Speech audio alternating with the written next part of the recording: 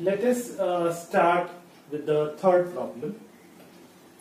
So G is a group, G is a set with three elements, 1 omega and omega square, where omega is a primitive cube root of unity, and we want to show that this G is a group with respect to usual multiplication.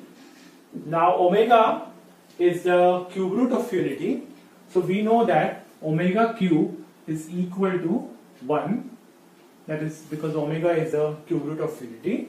So omega cube minus 1 is 0, and this factorizes into omega minus 1 into omega square plus omega plus 1 equal to 0. Now omega minus 1 is not equal to 0 because omega is a primitive cube root of unity. This means that omega square plus omega plus 1 is equal to 0, and solving this equation, quadratic equation, we will get omega is minus 1 plus or minus I root 3 divided by 2. So we will take omega as minus 1 plus I root 3 divided by 2, and omega square, if we calculate, will come up to be minus 1 minus I root 3 upon 2. So we will do this calculation. You can do this calculation in your leisure time.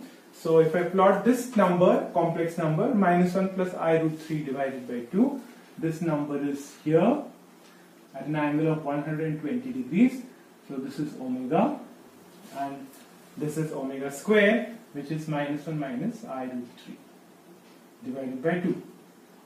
So these are the three numbers, 1, omega and omega square. They are of G. Now we will take these elements and prepare a table of complex multiplication. So when I go for the first part of this set, if I say closure, I am going to take 1 omega square with multiplication as 1 omega square. When I multiply that, I'm going to get 1 into 1 is 1 omega square. Again omega into 1 is omega into omega is omega square. Omega into omega square is omega cube, but omega cubed is 1, so I will write 1 here. Then omega square multiplied by 1 is again omega square. Omega square into omega will be omega cube, which will be 1. And omega square into omega square, what is omega square into omega square? It is omega raised to 4, but omega raised to 4 is omega cube into omega, and omega cube is 1. So this will remain only omega. So here you get omega. So this table shows you that all the entries in this table are 1 omega and omega square. So given any A here and given any B here, what is A star B? A star B is this table, the values in the table. They are again in the same set G. So the table shows that the set is closed under complex multiplication. So let me erase this. So therefore G is closed. Therefore G is closed under multiplication. Now the second thing is associativity, which I will again leave it as an exercise for you to check that A star B star C is equal to A star B star C. Associativity can be checked. Third thing is identity. So here I clearly see that any element multiplied by 1 is giving me the same element. Omega into 1 is again omega, and omega square into omega 1 is also equal to omega square. So obviously identity of this set is 1, because I multiply 1 with anybody, I will get the same thing back.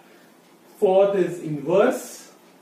So let us write the elements and let us note down their inverses.